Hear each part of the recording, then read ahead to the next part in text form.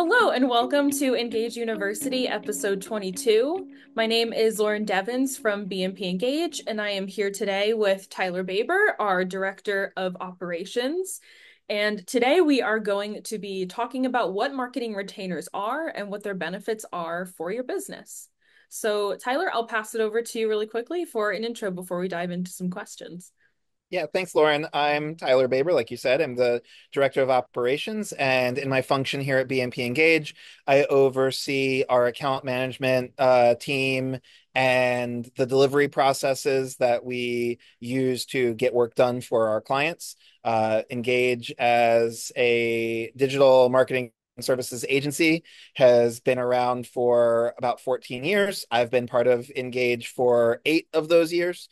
And in my capacity, I've worked with a number of clients, businesses, large and small, when they've been trying to determine what type of partnership is going to suit their business best. Perfect. Well, thank you so much for joining me today and going through these questions. Of course. So to get started, can you just explain at a high level what a marketing retainer is and how it works? Sure. Simply put, a marketing retainer is going to be an agreement with an external service provider, such as an agency like Engage, or it could be through a contractor to fulfill capabilities for the marketing functions. So, a marketing retainer essentially lets a company expand your capabilities and resources beyond your existing team in a consistent fashion. That's where the retainer kicks in. So compared to project-based or other types of work, the retainer is often over an extended period of time. It will often include a dedicated project manager or account manager, as well as a dedicated team related to the functions that are being served towards your company's goals. Um, Often that account manager, project manager is working closely with a primary point of contact at your organization. And then on the agency side, that project manager is coordinating the efforts across all of the necessary team members associated with your project to fulfill the services necessary for your goals. From a budgeting perspective, a retainer is basically the same cost every month, regardless of the specific outputs that are achieved that month.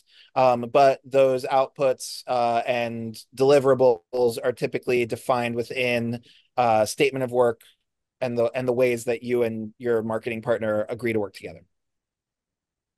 Okay, great. That makes a lot of sense. So you kind of did cover this next question a little bit in your answer, but what are some of the primary benefits of using a marketing retainer for businesses? One of the main benefits that a business will get through a marketing retainer is essentially you gain the consistency of people working with people who know how your business operates, are part of the conversations with you about what's changing within your market, within your strategy, within your goals. Um, but they're not part of your payroll. So you have access to a level of expertise and experience that comes from a marketing agency team that's going to be more experienced people, people who are specialists within their function. That's a lot harder to replicate across a small business and a small team. So you can typically get access to greater expertise through a retainer while also having the benefits of a team who understands your function and doesn't have to learn how you operate and your communication preferences and your accounting and invoicing system and working with your sales team and getting into your CRM. That like kind of embedded, but able to spread expertise across the functions that are most necessary. Typically, that is going to be compared to basically hiring someone to come in and complete a project for you or hiring someone to work with you like as part of your team. Okay, that makes sense. And that consistency definitely kind of helps with growing that relationship and maintaining it throughout the duration of the retainer. Yeah. And I mean, we see that a lot because frequently marketing agencies will be brought in to drive maybe a strategy or help push an initiative forward and then step back. And then it's on the business to continue executing or implementing, or the business will bring someone in to set something up, but then for budgetary or resource reasons, scale back that effort. And when that happens, you might have a lot of great deliverables or great initial progress, but unless you've got the resource and capabilities to continue extending the results that you'd be getting through a retainer, then you really kind of see that tail off. And that can essentially mean that you might be investing less money over 1 year, but looking over the course of multiple years, businesses might see their marketing efforts are a lot of big spending projects that then hit 1 quarter, go away the next quarter, come back the quarter after that.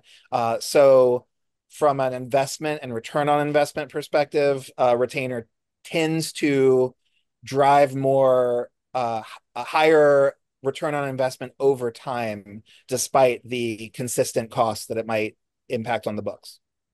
Okay, yeah, that makes a lot of sense. So you mentioned scalability, so I was just curious if you could speak to that in terms of how flexible are marketing retainers and sort of adapting and changing to the ever changing. Yeah, well, so I mean, the main thing that I'd suggest say there is the flexibility is ultimately dependent to the partner you're working with. So uh, this is where the terms of your contract are going to drive a lot of what that flexibility is.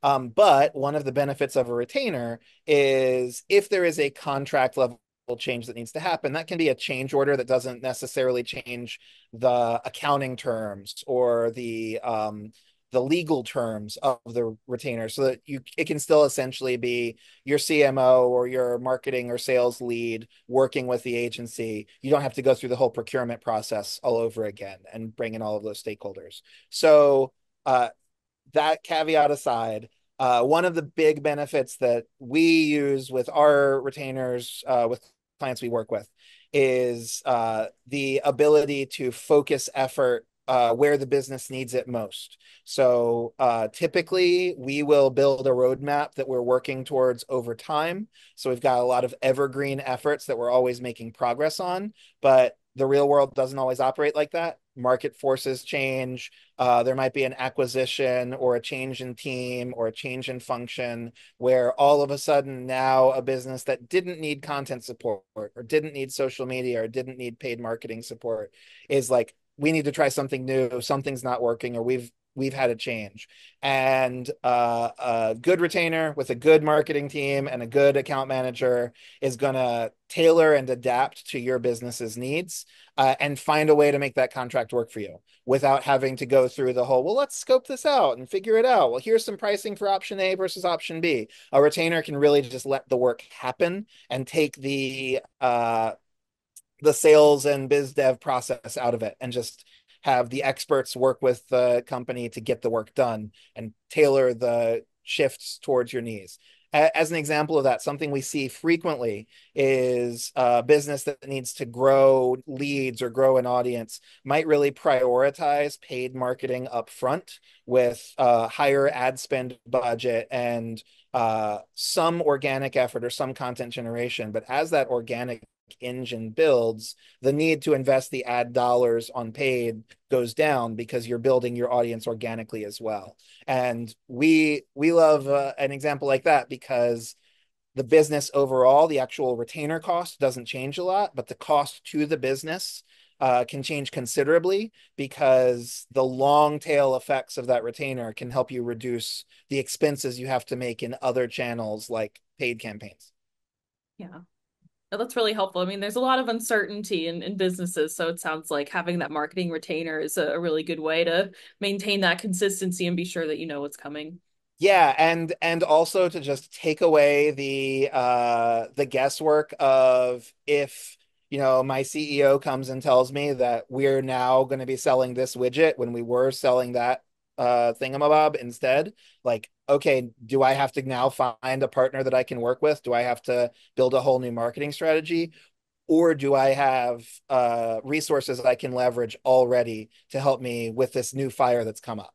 So if that's a problem that's affecting a business a lot, is we have a strategy I'm working towards and I have an annual goals, but I also know there's going to be surprises. Having that retainer is essentially an insurance plan that you've got resources who already know your business, and you don't have to bring in someone brand new and lose weeks or months going through the contract review and negotiation process before work is actually getting done. That's really helpful. I've personally not been on the marketing retainer side of the business, so hearing all of this is definitely helpful for me to sort of understand that area a little bit more. Um, Contracts are so much fun. Everyone loves them and they just want to see more and talk about more. No, having some terms that lay out the general scope of what you're going to be achieving and give the business flexibility to say, "Hey, we don't feel like we're getting the return on investment we need here. What would you do to address that?" Helps it be more of a conversation and less of a sales process. for sure. Well, I mean, that's a lot of great info that I'll definitely think about and be sure to be aware of in any upcoming discussions about marketing retainers. But those are all the questions that I had for you today, Tyler. So thank you so much for speaking with me and sharing your expertise. And thank you as well to our viewers for joining us. Don't forget to subscribe to BNP Engage for future videos in the world of marketing, web design, and development. See you soon.